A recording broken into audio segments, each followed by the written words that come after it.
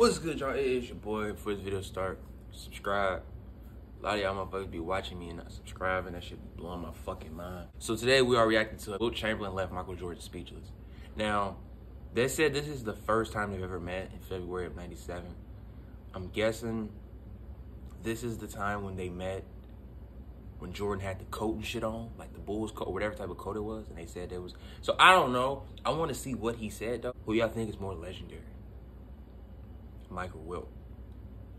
And I know a lot of people would be like, Mike easily, but you gotta also take in consideration Wilt Chamberlain and 100 points, man. 100 points, 100,000. Now I'm just playing. I've been watching. I'll give you a couple talks on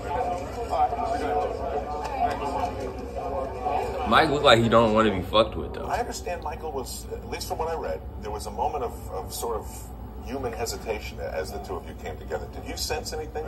Well, he was over there doing something, and I walked over to him. Maybe I surprised him, you know, being timid. Yes, you could do that too. So I just kind of wrapped my He did.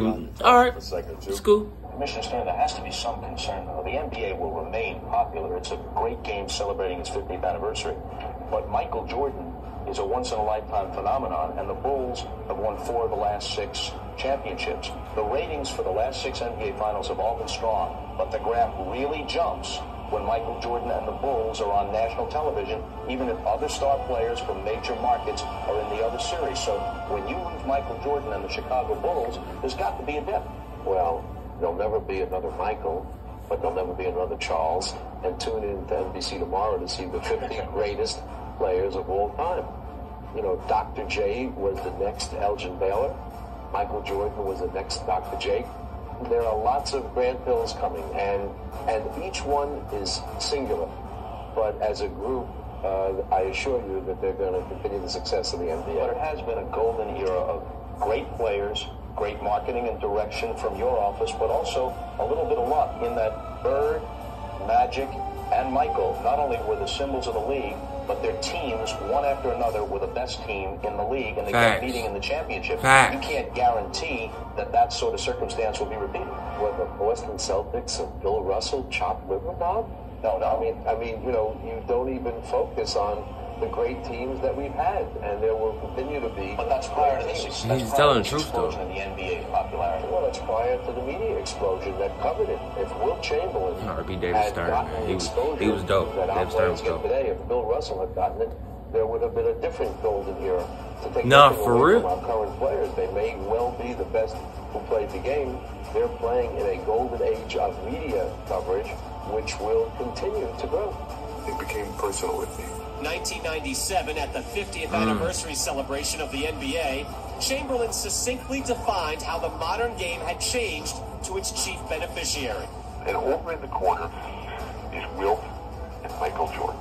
And they're sitting at a table arguing vociferously as to who the greatest player of all time was. And they're just intense as can be. So now David Stern comes into the room. And says, okay, guys, time to go. And Michael and Wilt are still going at it at this table over here. And so David finally says, come on, Wilt, Michael, we got to get going. And so they stand up.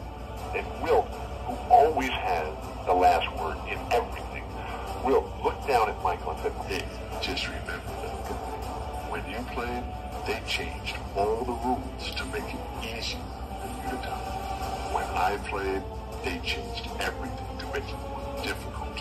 There was no retort, no comment. End of conversation. Advantage. Wow. But you know what's crazy though? You know what's crazy? I could tell Mike, I ain't gonna say Mike didn't want to be bothered with Wilt, but you could tell at that time, it was 97, Mike was on ring number 4, about to be 5. So at this point of his career, I feel like Mike kind of was at that point where it's like, niggas keep trying to compare him to the greats, and they keep trying to compare him to such and such, such and such, such and such. And then Wilt come in like, the fuck, this nigga ain't all that. They had to change the rules for this nigga to go crazy. And Mike like, man, but here we go. These old niggas, these niggas swerving down. I ain't like that. And you feel, I really feel like that's what it was. Cause I peeped when he walked up to Mike, Mike didn't want to be bothered. He was like, yeah, for sure, yeah, Lord. Like he didn't really want to be bothered with him. I could tell. Who y'all think is more like of a, and do y'all think Wilt is right? Did they make the rules easier for Mike? Because niggas, I mean, they was beating Mike ass too. They was beating Mike ass. More videos on what? Yeah, search.